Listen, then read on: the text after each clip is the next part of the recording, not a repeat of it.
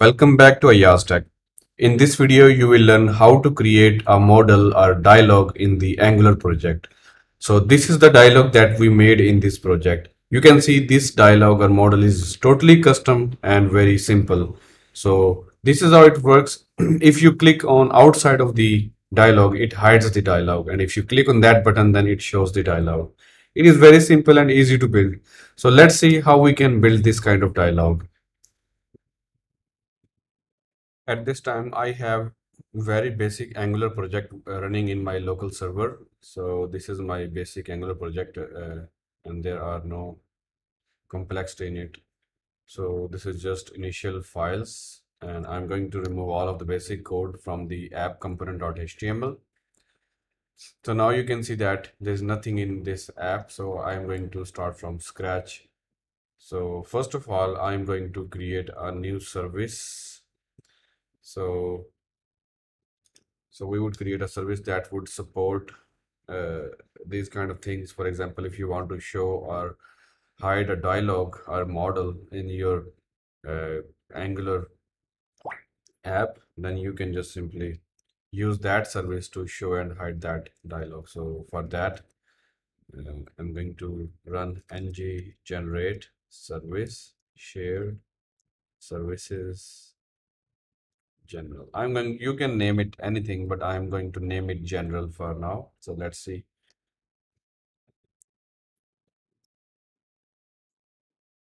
Okay, the service has been created. Next, I want to create a component for the dialog, for the model. So type ng generate C for component and provide the path for the component, shared components, dialog, and press enter. Okay, the component has been created. Now I can display that component in my app component. For that, just type app. Before that, we need to make sure if dialog component is added in the app module. I think that is there. So now we can type app dialog. With this, you would see some basic text in the app component coming from the app dialog component. Now I'm going to the general service, and in the general service, I would create another property that would be show dialog.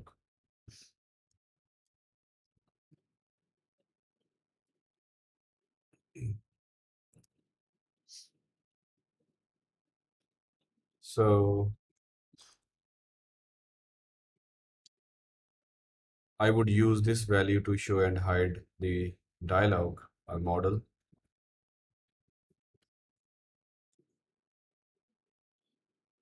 Before hiding this dialog, I am going to style it first. For that, let's go into the dialog and style it. For that, let's create a container, and the container should have specific width. I would say 40%, and height should be 600 pixels maybe. And I'm going to add box shadow.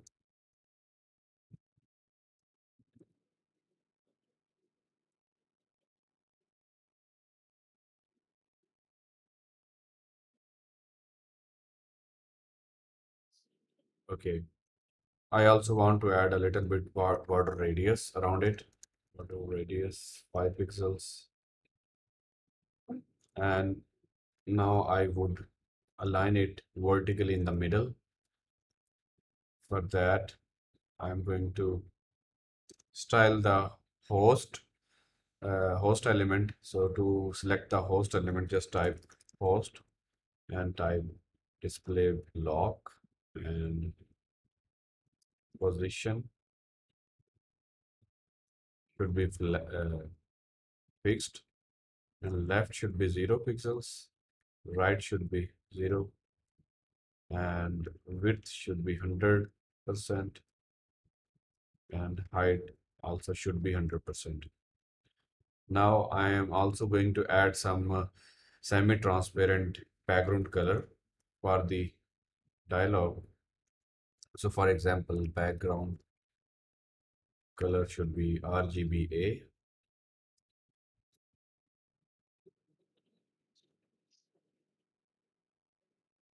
And now I'm going to provide the transparency opacity. So you can see that background layer has been added. So, so instead of left, it should be top. Okay. Next, I want to add background color white to my container.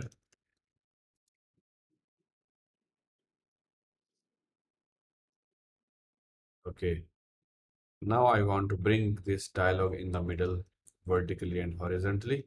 For that, just type display flex and then type align item center and then justify content center.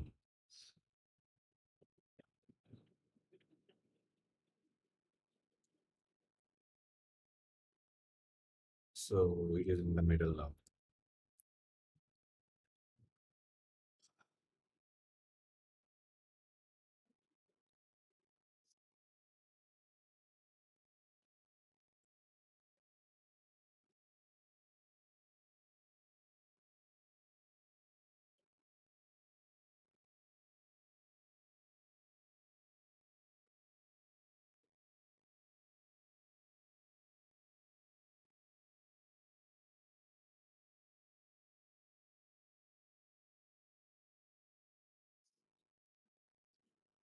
All right. So the basic container is ready now. I am going to add a header and container, the content section.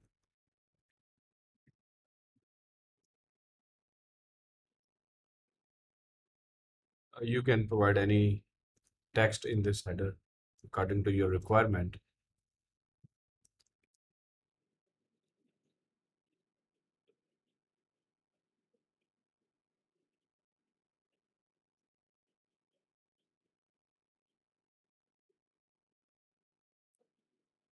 And at the end, I want to provide some actions.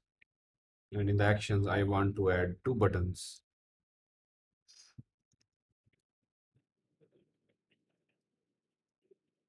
with yes and no.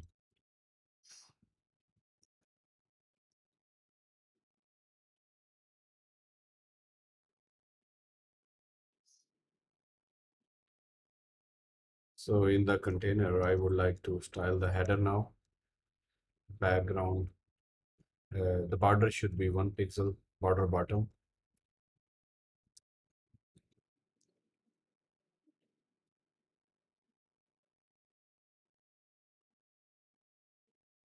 Okay, and the height should be at least 50 pixels. Let's see. I'm going to increase it a little bit further. Okay, now I need to add padding to left and right.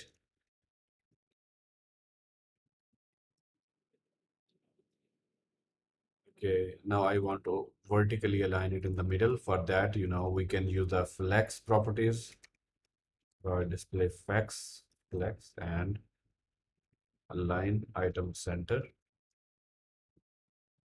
All right.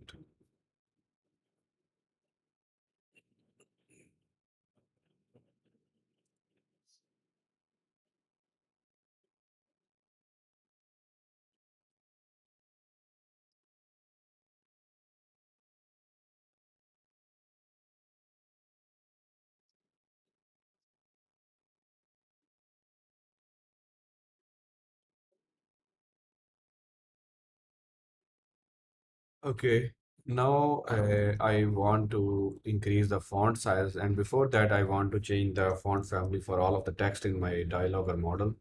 Font size. font family,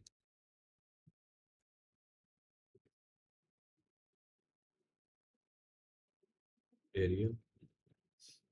Okay.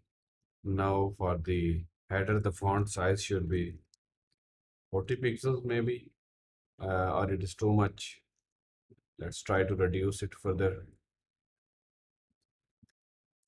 So, okay, I think that's fine.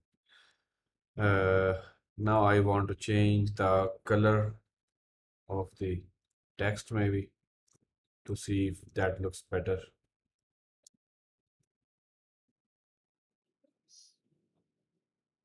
And the font weight should also be bold.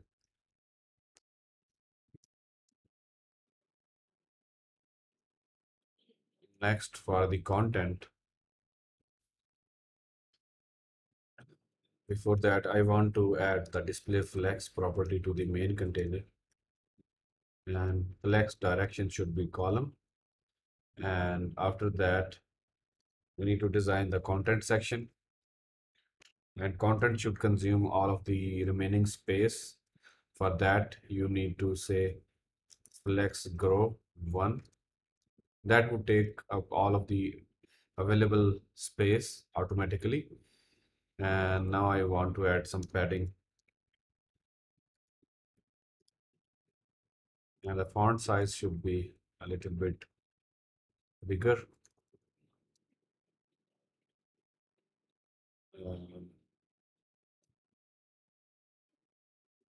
Next, I need the action buttons. So I need to design the action button. For that, type actions and button. And before that, I want to say that display flex and justify content should be space flex end. Okay. Now I want to provide the height for the buttons. For that, height should be 50 pixels, and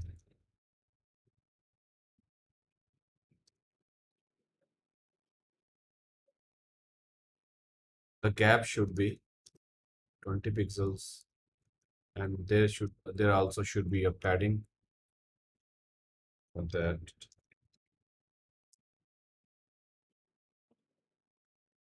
Okay, now I want to design the buttons. For that, just type height should be 30 pixels, and padding should be 30, 10 maybe.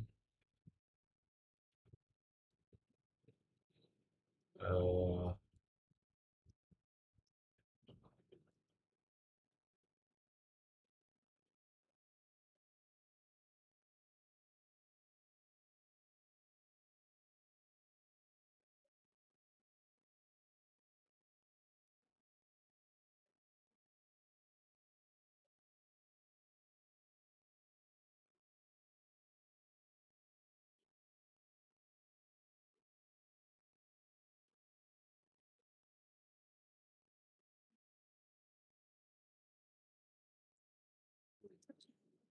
So instead of 30, let's try 10 pixels. I think that's fine. And horizontally, we need 40 pixels maybe. I think that is fine.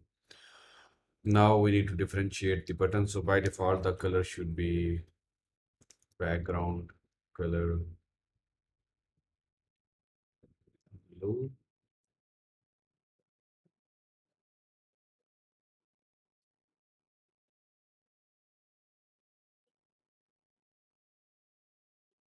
And there should not be any border.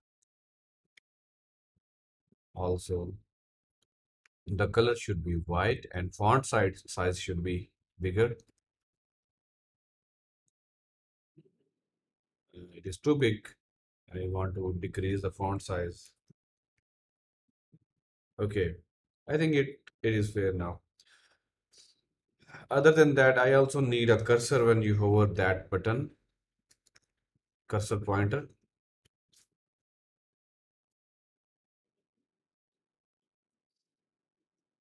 Okay, and the button that is for the cancellation, I want to change the style for that one.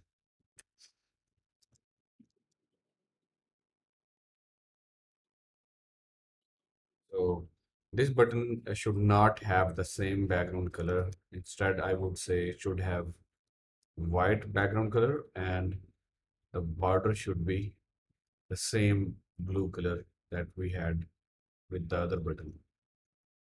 Um, this is solid, and the text should also be the same color. All right, I think it is looking very good now.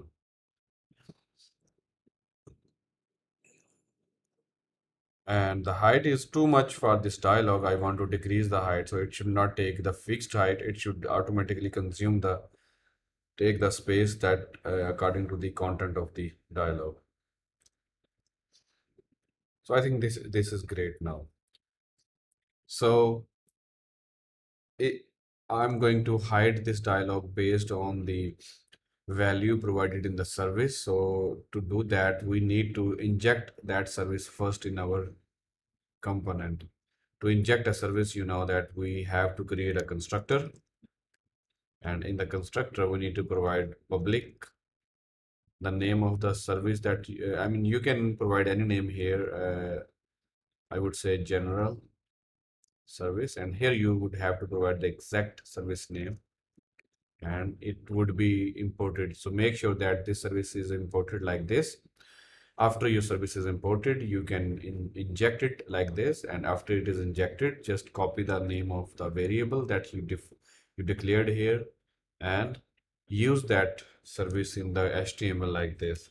And if general service dot show dialog is true, then show this dialog, otherwise don't show it. So let's see what's wrong here.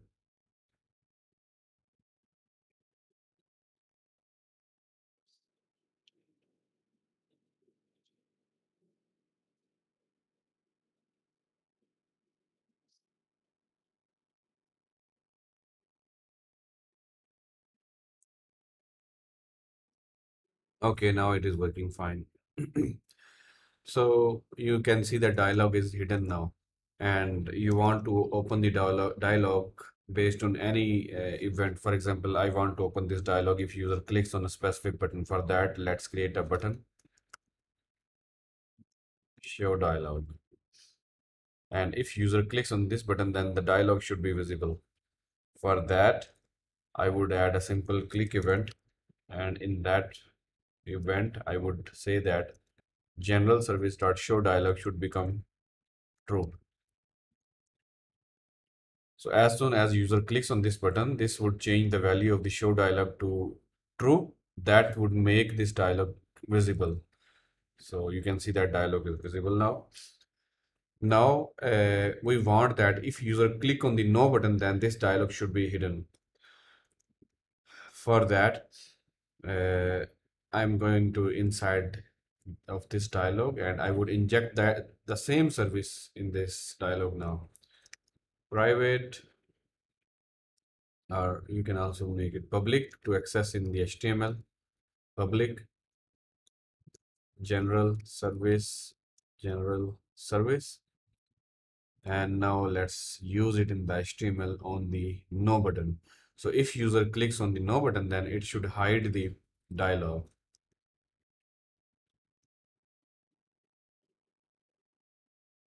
So I just changed the value from true to false.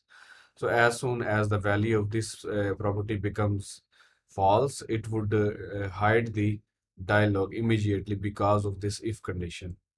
So let's see. The dialog is visible. After clicking on the no button, it is hiding. And even if you want to hide it by clicking on the no button, yes button, you can do the same code on that button as well. And other than that, I want that if user clicks on the overlay, then this dialog should be hidden. So for that, I would say that instead of adding the overlay, the semi-transparent overlay styles on the container, I would like to add another div here that would say overlay. And I would assign all of these designings. Uh, 1 second, let me think. So I think that is not necessary.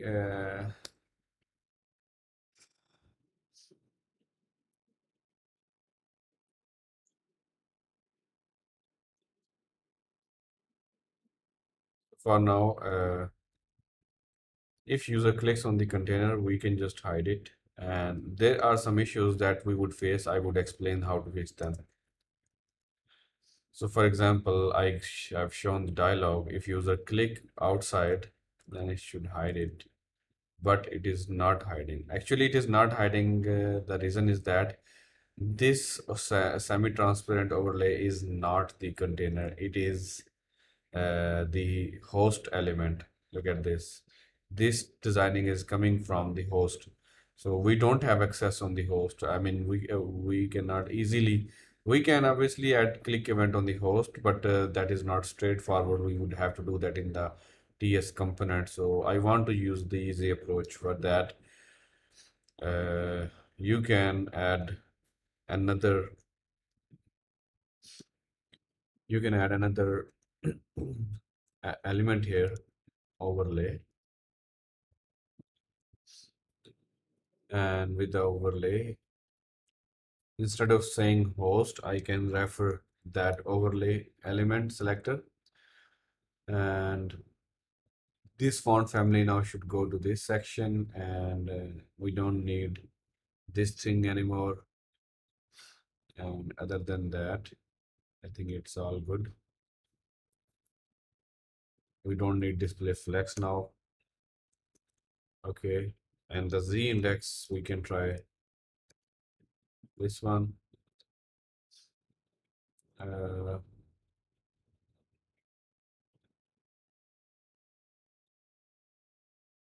okay. Okay, you can see overlay is showing now, but the issue is that the dialog is now behind the overlay and it is not looking good. And also the alignment is also disturbed. So we need to fix the alignment as well. For that, we need to add direct styling to this container to make it aligned in the middle. For that, type margin auto, position fixed, left 0 pixel, top 0 pixels. And let's see. And also the bottom should also be 0 and right should also be 0. This would bring it in the middle. Okay, it is in the middle, but it is still behind the overlay. For that, I need to add the z index higher than the z index of the overlay. For that, I would say z index should be 13.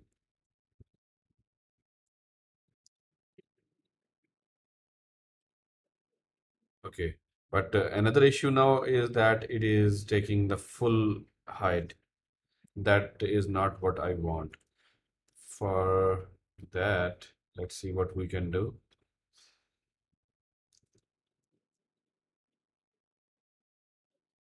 Uh, I think I can add a fixed height for now. Let's see.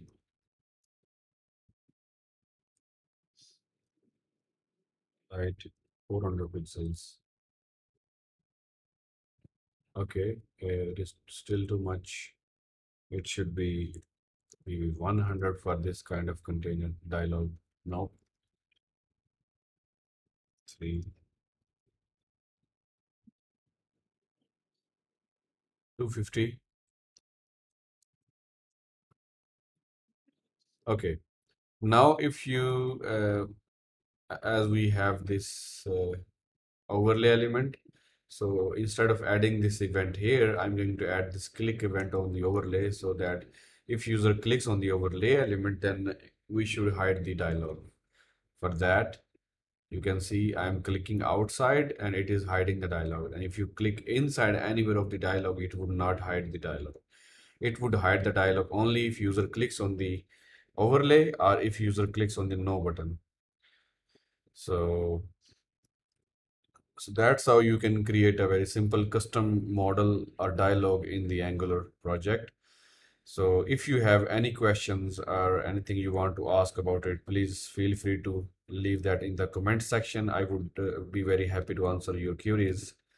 So if this video is helpful for you in any way, then please don't forget to subscribe to my YouTube channel and click on the bell icon. Also, please like and share my video. Thank you for watching. See you later in the next video. Bye.